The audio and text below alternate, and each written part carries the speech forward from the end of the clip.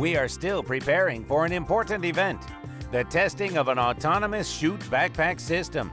No one has ever filmed it before.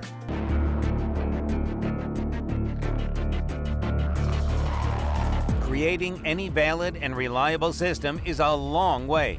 Search for the form and testing the form, testing materials, design and experimental development. Even in such a seemingly simple element as air injector of the SPARS pneumatic frame inflation system, there is a lot of science and a lot of patents. During the certification for this device, a new standard of government requirements was actually created, and a new class of rescue shock-absorbing systems was introduced. This product, this new type of parachute, can get into a completely oriented uniform decrease already after 3 to 5 yards of altitude loss, as opposed to an ordinary one. Well, enough introductory words. It's time to move on to SPARS testing. We put it on the AMS dummy. We fix it in the window opening and fasten the safety cord to the railing. Now, from the outside, you can clearly see that only the backpack sticks out. In the meantime, we assign responsibilities. The dummy is in the window. I understand its functionality, but what is our mission here? What will I do, for example? Anton, the dummy cannot move. Therefore, you must start the gas filling system for it.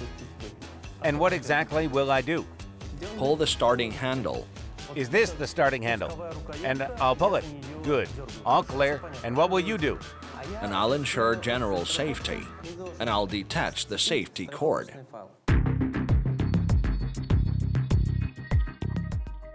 Pay attention to another safety cord attached to the ring on the head of the AMS dummy. This is an additional fastening system. Of course, this cord wouldn't be used if there was a live person on the dummy's place. So how many times have you done this before? I've heard more than 40. Let it be 45th. 45th. All right. Is that all? Do I pull? As scientists say in such cases, let's begin. I step back. The system is getting filled with compressed air. This lasts for about 10 to 15 seconds.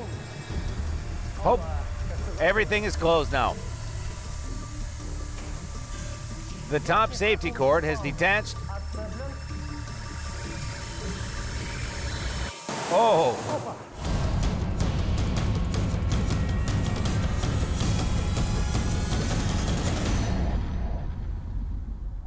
Everything is fine.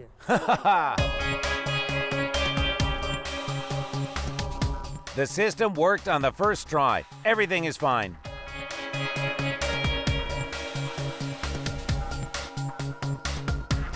Congratulations. Good. Well, it went pretty well, in my opinion, yes.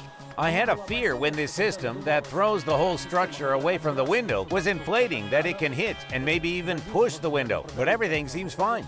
No, the surface is large, and the larger the surface, the less the pressure. Well, it was quick and painless, as they say in such cases, right? Yes, yes, yes. Okay. It's there already. Good. Let's go down.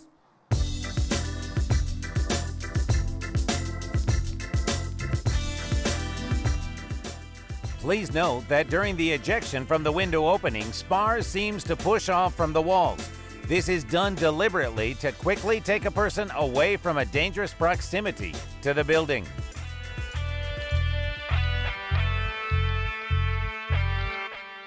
Well, I saw this for the first time, and you've seen it. I don't know, probably 10, 20, 40 times. 240 times. 240 times, excellent. How do you assess what just happened? The product worked properly. A man, or in this case, a dummy, is saved. It is alive thanks to the parachutes and thanks to the pneumo frame. This unusual construction is inflated with compressed gas from the balloon, and it has several tasks. to literally pull a person out of the window and throw them away from the wall of the building at a certain point to straighten the segments of the circular parachute and to create an elastic protective skeleton around the person, and also to form a soft pillow for landing on the surface.